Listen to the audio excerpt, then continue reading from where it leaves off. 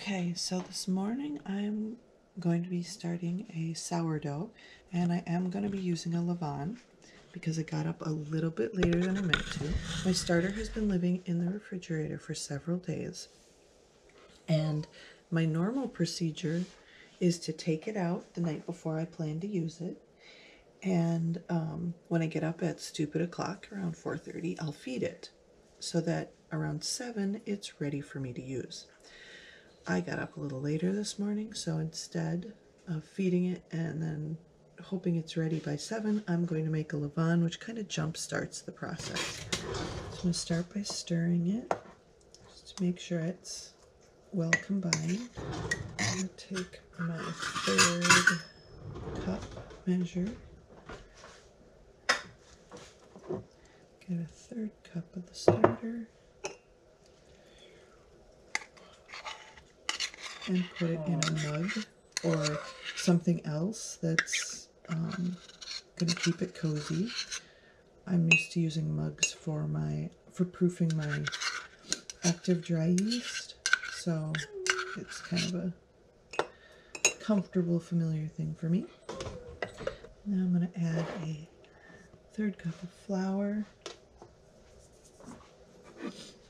and then enough water to get it back to the consistency that I like. It's like a thick cake batter. It's a little bit thicker than cake batter, maybe.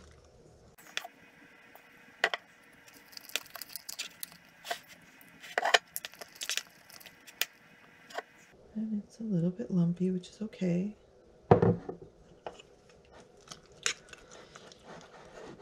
I'm going to store this for about an hour in my oven, which I turned to 100, warmed it up, and then turned it off. If your oven doesn't go to 100, you can just turn it on to whatever your lowest temperature is for a very brief time. Don't let it get fully to temperature, and then put it in there. And it's starting to bubble already. So I know it's active and eating its meal. So there it is. It's tucked in, and I'm just going to close this up and let it grow for a little while. Then I'm going to go ahead and feed my starter so that it can do its growing. All right, and it's been about an hour and a half, which is a little longer than I meant to go. I got distracted, and that's, you know, the thing that happens. So here's my levain. Very happy, very lively, not quite overflowing. And I know that a lot of people are not sure when is my starter ready to make bread. Because if you're making it at the wrong point in its feeding and relaxing cycle, you'll end up with something that's less exciting than you're hoping for. So this, because it's got that rounded top, let's see if we can capture that. It's still rounded on the top. That means it's still growing. Once it starts to collapse, it's a little less ideal for baking with. Doesn't mean you can't bake with it, but this is the starter that I fed this morning. It's not quite as vibrant as my levain, but also is nice and rounded on the top.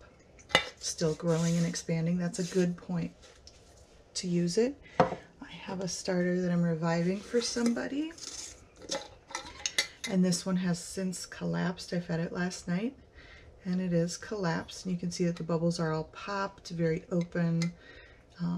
So it's a very different look. Perhaps not, but maybe you can see the difference between the two. All right. Oh, another way to see if your starter is ripe, if you still can't quite tell, you can take a little dollop of your starter, drop it in some water, and if it floats, before it dissolves and sinks, if it floats, then it is ripe and ready to use. If it sinks right away, it is not ready to use and needs some more time to grow. I'm just gonna pour this in. You see my starter is nice and thick. It's not super liquidy. I know that at this point a lot of like the professionals and the experts on sourdough will say that you're actually supposed to mix your water and your flour together to let them autolyze. I think that's what it's called. I never do that, and my bread turns out okay.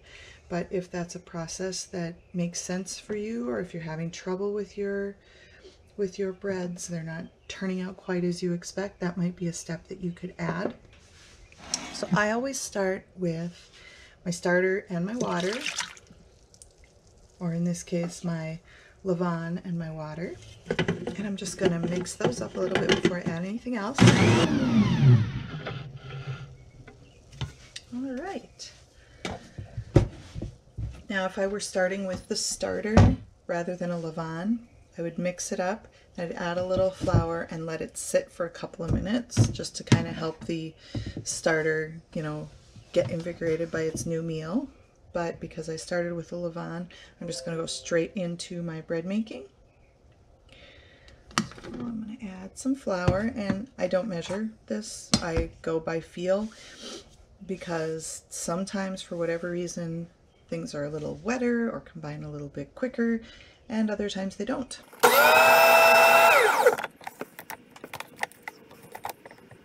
lot of people just throw the salt in. I like to make sure that the sourdough has interacted with some flour before I add the salt. This is a holdover from my days of working primarily with active dry yeast, which I try to avoid coming in direct contact with salt until it's started to grow. For this recipe, I'm using about a generous 3/4 teaspoon or a scant single teaspoon. It's 3/4 cup water. The levain I started with, which if I'm not using a levain, it's about a generous 1/3 cup of starter. If I have extra starter that I just need to get used, I'll throw in 1/2 cup. Mix that a little bit. Now I'm going to just throw in enough flour until I get the consistency that I want.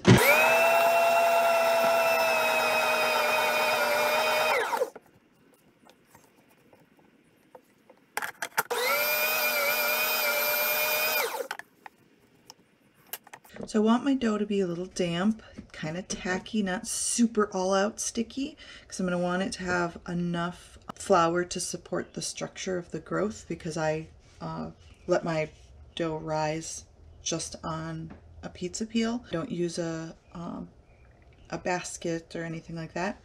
So mine needs to have enough flour to support that structure. If it's too wet, it'll just kind of become a very large flatbread.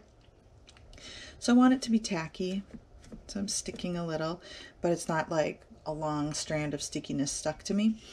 Now a lot of people will at this point throw it in a bowl and let it rise and go for every 30 minutes they'll do what's called stretch and fold, which is sort of like a very gentle punch down where you with damp hands grab it and kind of stretch it out, fold it over, and repeat a couple times, then let it sit for half an hour, and people will go through 3 cycles of this.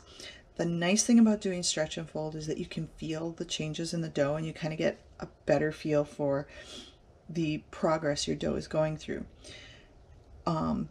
I generally actually need my sourdough at this point for a brief time because my hands don't always work right. Stretch and fold is not always something I can do. It also doesn't always fit into my schedule. So if I find that if I need it at this stage, I don't need to do the stretch and fold, although sometimes I'll do it just to kind of check up on how my dough is growing. So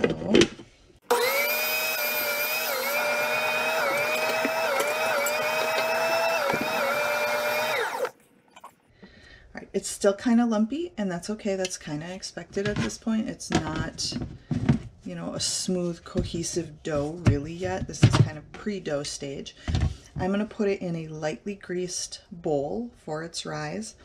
And one of the biggest mistakes that a lot of bread makers make, especially if they're transitioning from using active dry yeast to using sourdough, is they expect during that bulk rise, they're expecting their dough to double in size, and sourdough doesn't do that. That's an active dry yeast trait. You're going to get much more oven spring out of sourdough than you get out of active dry yeast, but that initial rising isn't going to be that giant expansion that you get with active dry yeast. So I'm just going to put a little olive oil in here. Doesn't need to be a lot. It just helps prevent sticking. A lot of people don't do this. They don't throw in olive oil. They just deal with sticking. And I think the stickiness of sourdough dough can be really off-putting and difficult for people because they're not used to doughs being quite this tacky and sticky. So the olive oil might be your friend. Here's my dough. It's kind of shaggy, a little lumpy, and it's soft, but you know, it's nothing to write home about and wouldn't do a whole lot if I threw it in the oven right now. I'm just gonna set this in, and I'll cover it with a damp tea towel. A lot of people will use cling film. I try to avoid using anything that's disposable, so you're gonna find that I don't tend to use single-use parchment paper. I don't use cling film because I really don't need to, and I don't want to contribute to waste. Now, if that's just something that you've decided works best for you, that's totally your call, and I'm not going to judge you for that. But I like to use a damp tea towel. This is a towel that isn't terry cloth, so it's not going to stick to the bread so much. And I have a bajillion of these because I use them for all sorts of things. And I'm going to tuck it away in a nice spot where it's not going to get disturbed too much. It's not like, you know, minor changes are going to affect it too much, but we like to have it out of the way. So it tends to live in our microwave. That's my bread rising chamber. Sometimes I'll let it sit on the counter, but it kind of depends on the warmth of the house and what else is going on. I'm planning on doing some other baking today, so I just want this out of the way, so I'm going to just put it in the microwave for a while, and we'll check back on it in a little while. For those who want to see what the stretch and fold method looks like, I've gotten my hands a little bit wet, and I'm just gonna kind of stretch it and fold it. And it does already feel a lot different from what it was like when I first put it in here. It's still got a little bit of like visual lumpiness, but it doesn't feel lumpy. Stretch and fold. It's got a lot more stretch to it. It's still very soft. All right, and I'm just gonna let it sit a little bit longer. So again, this is a step that I don't always do. Usually I just let it do a bulk rise for several hours, but this is an option that you have so that you can kind of see how it's developing. I haven't noticed that it makes a huge difference other than it gives me a clearer idea of when it's going to be ready for me to shape it. Do another stretch and fold so you can kind of see how it's developed and changed over time. Again, this isn't something I regularly do, but it does give you kind of a nice idea how the dough is performing. And now you can see this is much more like bread dough. This is very much like bread dough. It's soft, it's supple. Let's see, I'm not sure if I could quite make a window pane. It's close to being able to pass a window pane test, but not quite there yet. So again, you're just going to stretch it a little, fold it, stretch it, fold it.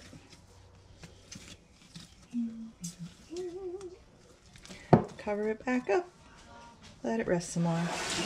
If you were concerned about its development, you could plan another stretch and fold. But I'm going to let it sit and rise for probably close to 2 hours at this point for its bulk rise. And we're back. It's 20 minutes to 3, which is a little later than I meant to go, but you know, I was busy, I got distracted, these things happen, this is life. And I'm going to prepare my pizza peel, which is where my dough does its rise after shaping.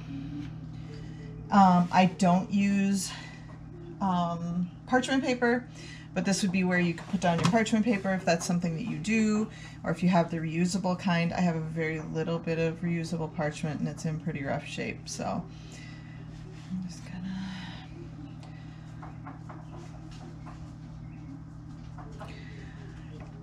And the goal here is to make sure that I get enough flour down that it's not gonna stick. Sometimes it sticks a little bit. That's the disadvantage with using a pizza peel over parchment. And I end up with slightly odd shaped loaves, but it's not the end of the world. Then I like to throw down a little bit of coarse ground cornmeal.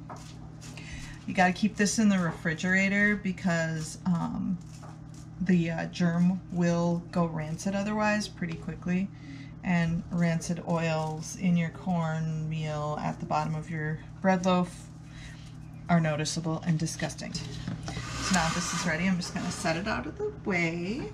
And I want to sprinkle just a tiny bit of flour. I don't want to incorporate a lot of extra new flour into this. All right, so here's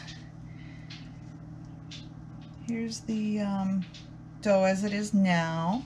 It has risen quite a bit. Again, you don't expect it to double. I'll flour my hands so it doesn't stick to me too much. Again, you can oil your hands and the surface if you want to. I want to use a little bit of flour. Poke it. And the fact that it doesn't fill in immediately when I poke it means that it's had enough time. The fact that it doesn't deflate and collapse immediately also means I haven't let it rise to sit for too long. Very, very slowly fills in. So means it is ready to go. Oh, and it's such a soft, nice soft dough here. It's really very well behaved.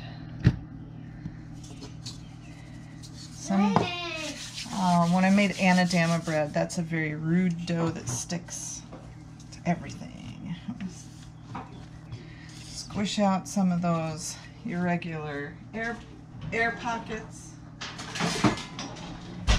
Your bench knife or scraper, or if you've got a spatula. If you don't have a bench knife, that's fine. You can use a scraper or a spatula. It's gonna really be your friend here because it helps you get the sticky dough up off of the counter. And I do know some people will use the bench knife heavily in their shaping process, and it looks really cool, but it's also too hard on my hands. So just a little more squishing. All right. Now this abusive kneading and pounding it on the counter, it's not something we're going to do. Now this is a point where some people will pre-shape their loaf. I don't do that. It doesn't make sense to me. I understand vaguely the science behind it, but I've never needed it. I mean, I've never needed to do it. Not needed it. Oh my god. But anyway, I've never found it necessary. So I just go ahead and shape it. I don't pre-shape it, let it rest, and then shape it again later. I just shape it. That's one shaping, because when you pre-shape and then you come and squash it around and then shape it again, the part that was up is no longer necessarily up, and it doesn't make sense to me. So, all right. So I am going to let it sit here for a moment. Somebody wants to help. Could you please get her away? I don't want her hair in the bread, because that would be gross. I want the bottom where it's, making a seam to all fuse back together. That's part of the advantage of having a wetter, softer, tackier dough, is that it will do that without you having to do a lot of pinching and weird stuff. I'm just going to let it sit here for a few minutes and do that, and then I'm going to put it on the peel, cover it up with the damp cloth, which I'm actually going to re-moisten because it's getting a little dry, and then let it rise for, let's see, it's almost 3, probably an hour and a half, 2 hours-ish.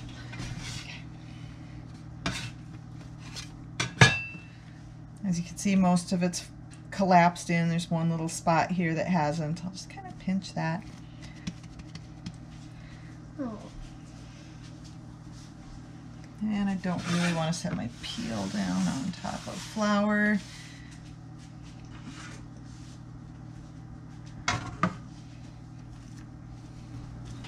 Right now I'm expanding it a little bit because I don't want it to end up as like a balloon There have been several times I've made these cute tiny little boules that are just like little puff balls. If you've ever seen the mushrooms, the puff ball mushrooms, that's what it ends up looking like.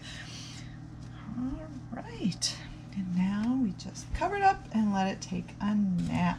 All right, it's been a while. We're getting pretty close to wanting to bake the bread. There it is, looking pretty good. Keep it covered for now. So I am going to preheat my oven to 450. I am going to put the broiler rack in. That usually gets water poured into it so I can steam my crust. And I'm going to throw my baking stone in. Giant baking stone. You don't have to have a baking stone to make good bread. A lot of people will bake their bread in a Dutch oven or a casserole dish, and in which case they may cover it initially because that will provide the steaming process, and then uncover it for browning. So don't worry if you don't have a baking stone or a pizza stone. You can use any casserole dish. That'll work too. You just let it rise in that dish and then pop it straight into the oven after you slash it. Or you can use a Dutch oven. So we're gonna let this preheat for a bit because we want to make sure the stone is good and hot before we put the bread in, and we wait to slash it until the last minute because that can result in deflating it prematurely. So now I'm ready to score my bread to put it in the oven, which is preheated.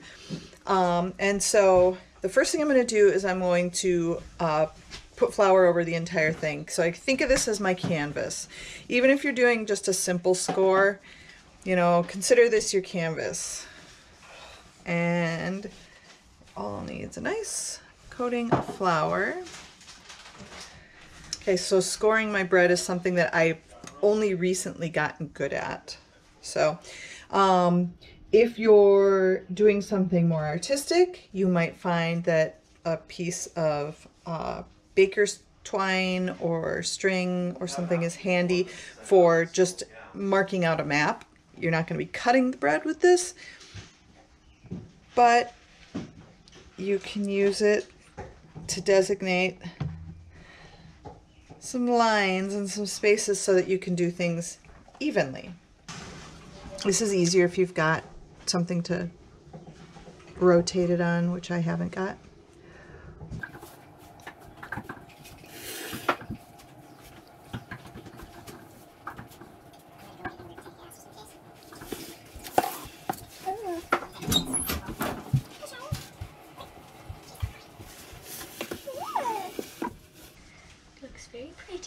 Thank you. Is it kind of like a mandala? Kind of, yeah. It is sort of. Because you have the center and the process for this one in particular is very much like a mandala. This particular design is intended to be symmetrical.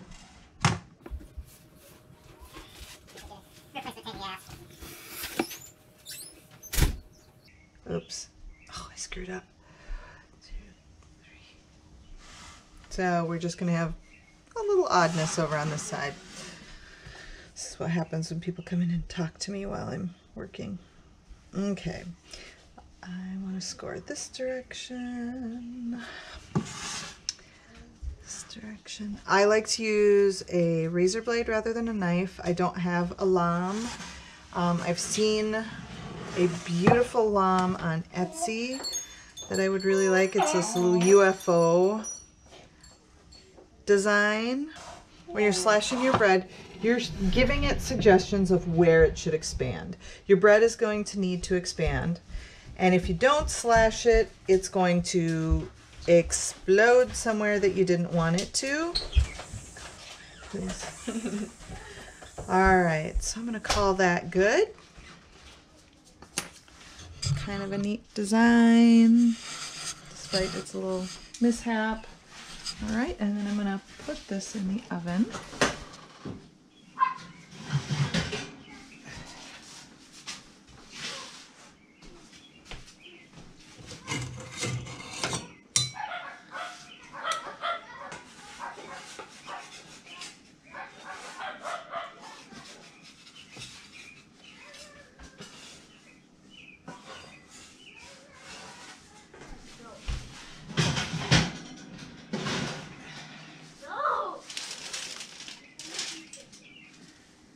some water. That'll steam.